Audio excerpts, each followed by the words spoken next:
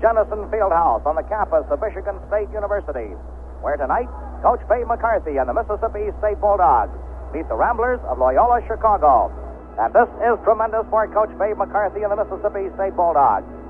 For so many weeks now, the question has been, will they or will they not? They did. They are here at East Lansing, and basketball time is just 15 minutes away. It was pretty remarkable what Coach Babe McCarthy and President Dean Colvard did to make that happen. They knew that their jobs and careers were probably on the line.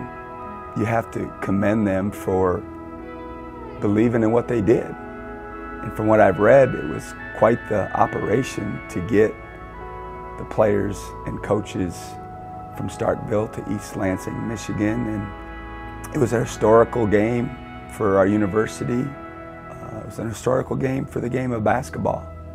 I just got to believe that both Coach McCarthy and President Colvard felt two things. One, it was the right thing to do.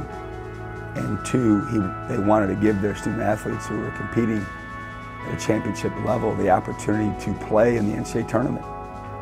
3 out of 4 years prior to 1963, they won the SEC and qualified for the NCAA tournament, but weren't allowed to play in it. It'll be a proud moment for me to meet those gentlemen, to talk to them, to hear their stories firsthand of what it was like to be a part of that monumental game. And I'm also looking forward to educating our players.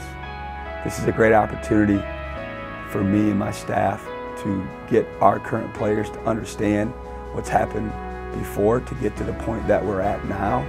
Our players, I think, will be very interested in knowing more and understanding, like I said, the historic perspective of Mississippi State and what certain people did to make this game happen. So it'll be a big week that way.